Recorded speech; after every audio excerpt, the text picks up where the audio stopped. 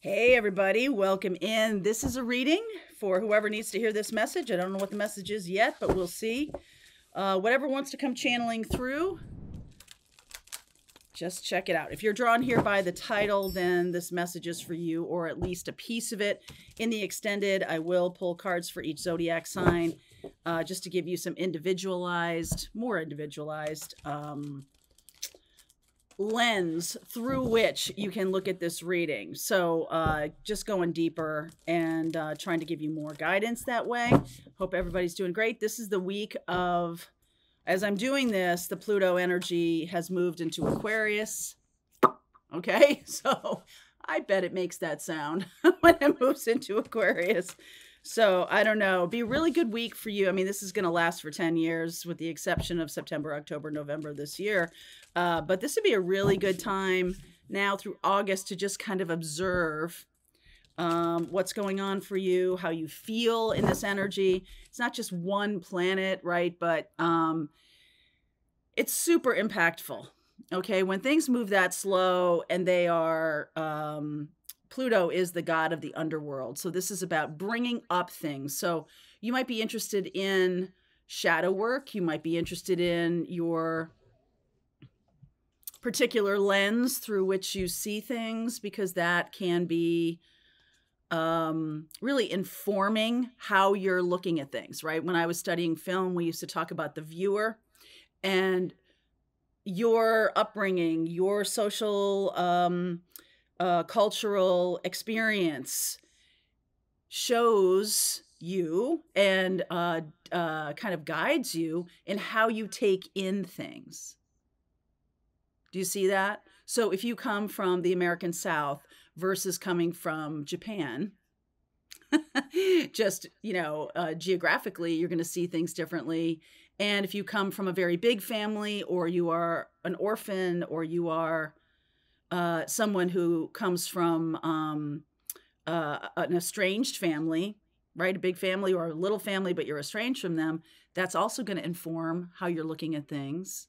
And it's like kind of time for us to take a look at that. Aquarius energy is very cool, almost dispassionate energy. It's allowing us distance. Okay, Capricorn, when Pluto was in Capricorn, we were right up on it. We're right up on it. So let's get to it, right? If we're in Capricorn, we are right up on it. And it's kind of hard to see the big picture if you're so deep in the details. So there's a need for details, and then there's a need for big picture. Neither one of them best the other one, okay? Because you can see the big picture, but then if you can't ground it in anything, so what? Okay, so let's see what's going on here. Safe travel, your guides coming through. I see gratitude. I see past life. I don't know why the bottom of the deck is speaking to me so loudly right now, but we'll talk through it. Focus. That's interesting. Affluence and magic. So right away when I said, I don't know why the bottom of the deck is speaking to me so much, right away I zoomed right in on this past life. So there's a lot of, okay, I'm going to use this deck. Wow. Being totally directive with me today. Are we? Spirit guides, like, do this, don't do that, use that deck. Okay. So this feels to me, there might be like a change of direction. I don't know what all this is over here. There's like a change of direction or a change of path. Okay. And that makes sense to me with this Pluto in Aquarius, because Pluto in Aquarius energy is about, we see the big picture and then we can make different choices.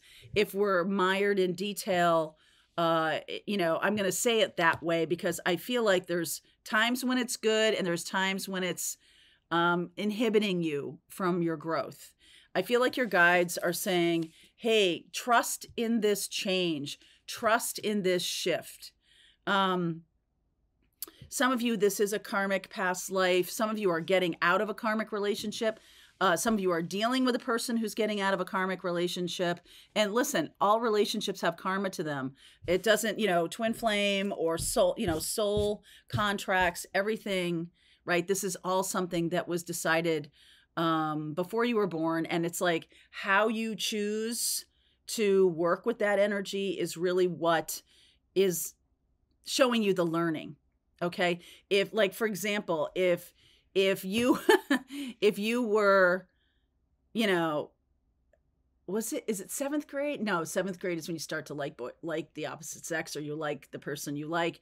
It's more like third grade, fourth grade, when girls have cooties and boys are icky and all of that kind of stuff. There's something about, like, if someone had come up and said, a grown-up conversation with you about love, and like, I'd really like to take this relationship to the next level, you'd be like, what's wrong with you?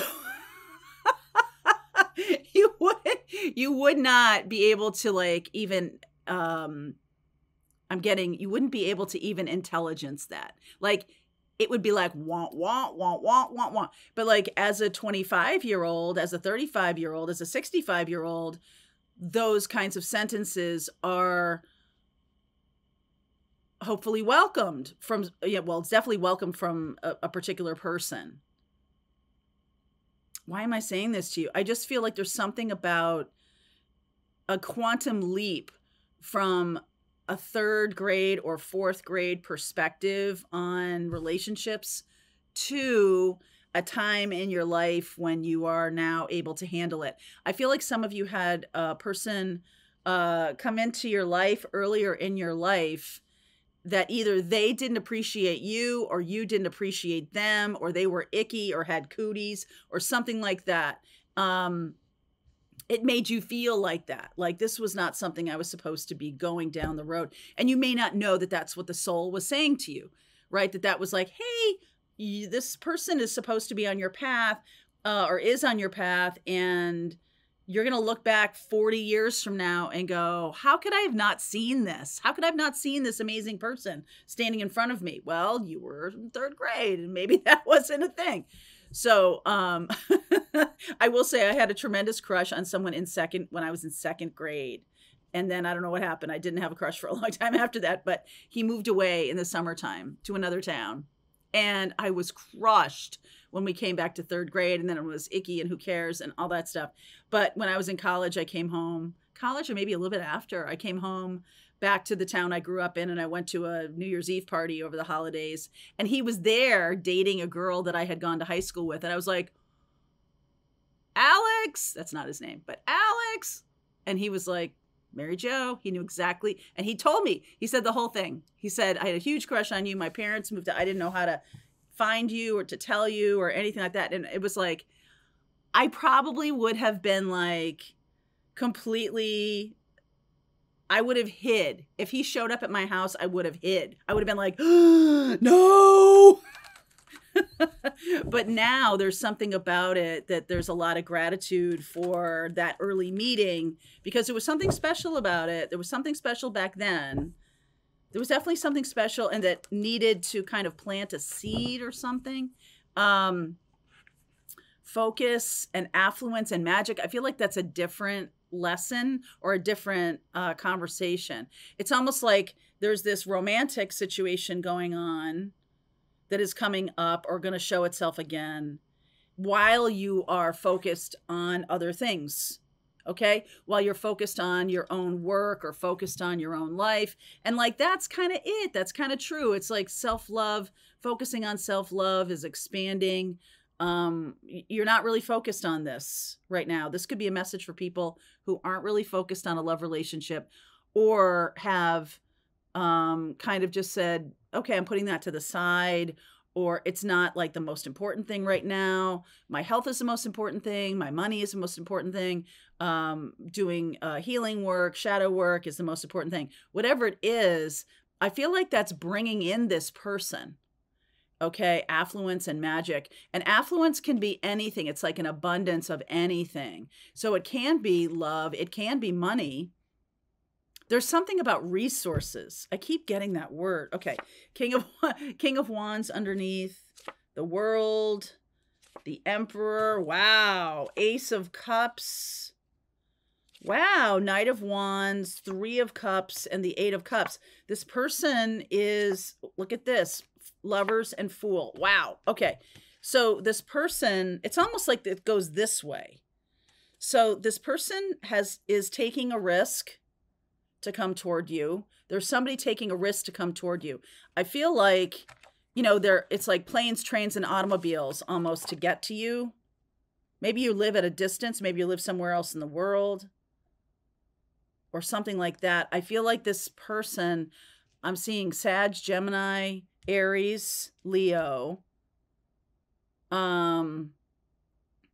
There's an offer of love coming from a person who's a life partner, who's going to be a life partner. You might have met this person a long, long time ago. This is past life, obviously past life. And here, you know, King of Wands, it's like King of Wands and the Emperor, both fiery. The Emperor is all the four elements. So this person could be seeing you as someone who has everything, who has all the things, who has an abundance of things.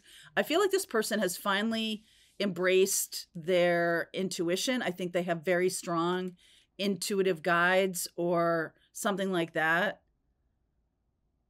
They might not have been trusting their intuition up until now. They definitely did walk away from something. Okay, they definitely did walk away from something. So what's coming out here? Hierophant, Six of Cups. It's almost like a where have you been all my life kind of situation. Yeah, Knight of Cups. Person could be younger. A little younger. Not a lot younger. But you could have met when you were teenagers or early 20s or something like that, because there's a lot of teenagery energy here. That's love and passion. Okay, there's a lot of teenagery energy here. And I just feel like this is somebody that you should have married, or they now know that they should have married you. You're the one that got away. Not no more, not no more, he's not, right? Like, okay, Chariot, lots of fast energy here. Nine of Cups, Queen of Swords, Ace of Wands, 10 of Wands, and the 7 of Pentacles. So this person had to make a decision. This person had to make a decision based on love and passion, not based on money or practicality, right? The Capricorn energy of practicality. I feel like this is very impractical in some way, that you're like, how's this going to work? I think I've said that to you in other readings, that y'all are like, okay, stopping yourself because you think it can't work for some reason. But I feel like this person has made a choice. The choice has been made. The decision has been made. Okay. And it's like they are coming toward you. 9 of Cups is a wish granted. You know who I'm talking about. This is for a group of people who've already met this person, maybe a long, long time ago. And this is not somebody who was a narcissist or a toxic karmic for you at all. This is somebody who you just couldn't see it at the time, or they couldn't see it at the time. This is not somebody who was toxic to you. Okay? It just didn't go anywhere because this other person couldn't see it. I feel like this other person couldn't see it. If you know who I'm talking about, you probably could see it at the time. And this person is going to take a risk. This is like a big risk. Like a really big risk. What am I getting here? Because it's like he's willing to get rid of those 6 pentacles and take the Ace of Pentacles and a goat, right? Like willing to move away from something that was stable, right? The 8 of Cups is not about something that was terrible. Although I will say that 5 of Swords was on the bottom too. But it may not have been terrible all the time, okay? To choose that. But it's sort of like I made it a choice that was safe. Air quotes, okay? This person is taking a big risk. Okay, what do they want here? I do feel like Queen of Swords, I feel like you're in the Aquarian energy. Star, there's Aquarius, Star, Nine of Swords, Page of Wands. Okay. Five of Swords. There's that Five of Swords again. I feel like some of you listening to this are going back and forth in your head about, no, it can't be that person. That's wishful thinking. Okay? Wishful thinking is a projection of something that has no foundation in reality. And I feel like there's a certain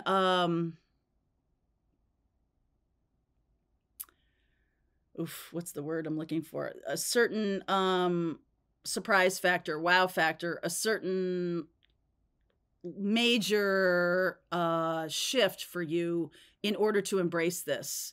It seems unlikely. Okay? It seems unlikely. And I feel like you keep telling yourself, I feel like you keep shaking your finger in your face and saying, stop with this nonsense. Stop with this. And yet, every once in a while, your intuition kind of pokes through, the guides kind of poke through and say, well, could happen. All right. And you're like, no. All right, guides. Magician. You're manifesting this. Knight of Swords. Judgment. Temperance. Beautiful energy there. I feel like you have said to the guides, all I want for Christmas is my one true love. And you may not have put a person or any kind of expectation on that other than what does it mean to you to have true love. And that's where the manifestation can go forward, because there's something about when your logical brain gets a hold of things that it says, well, they live 1,000 miles from me. They've been, I think they're married. Maybe they're not. Maybe you haven't talked to them a long time. Maybe you don't know. Maybe you're not really picking up on that. But I almost feel like this person has made up their mind. They've made up their mind. I keep getting this movement energy, the Fool, Knight of Wands, Chariot, right? Page of Wands. There is movement here.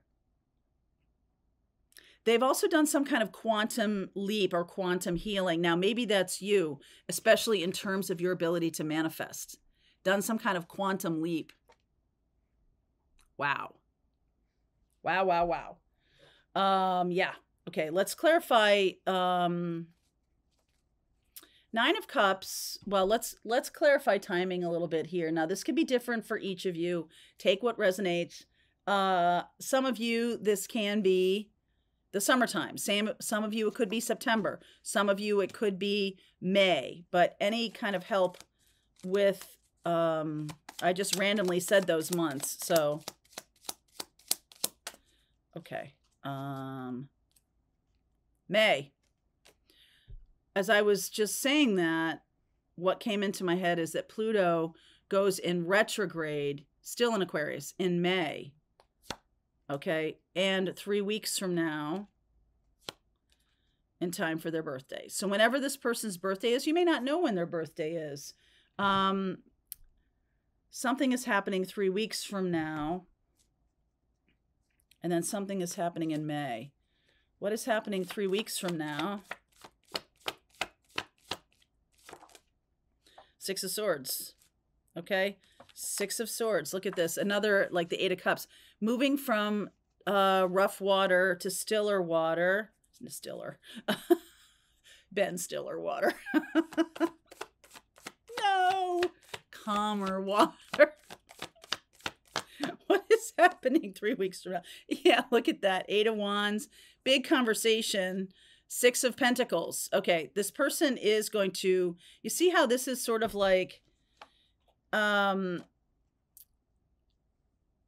it's one man down, one man up, one man down, one man up. There's kind of like a flow or something with this water in this conversation. There's a, and same thing here with the Temperance, with the Two of Cups. There's a flow. There's a, it's requited. We always hear about unrequited love, but this is requited love. This is love that flows two ways. This is not somebody that you're going to be like, I wish it wasn't them. This is the person that you actually will want to have coming toward you. And again, I want to say this to you, have done a lot of healing, have done a lot of work on themselves, also reflecting that you have done that. Self-love has been a very big part of this. They've chosen themselves. Maybe they walked away from an abusive situation or a difficult situation that needed healing. They couldn't come to you unless they had a full cup. All right. They couldn't come to you unless the cup was being filled in other ways. You too, you must have your cup filled. You cannot pour from an empty cup, so you can't be in this connection with an empty cup. Okay. All right. I'm going to dive deeper into this. I'm going to look at each zodiac sign in the extended. There's a link below if you want to continue on with me. I'll see you over there. All right, I hope you enjoyed that video. If it was helpful to you, please consider liking this video and sharing it with anybody who might have a need for similar kind of information. And if you like this video, check out these videos.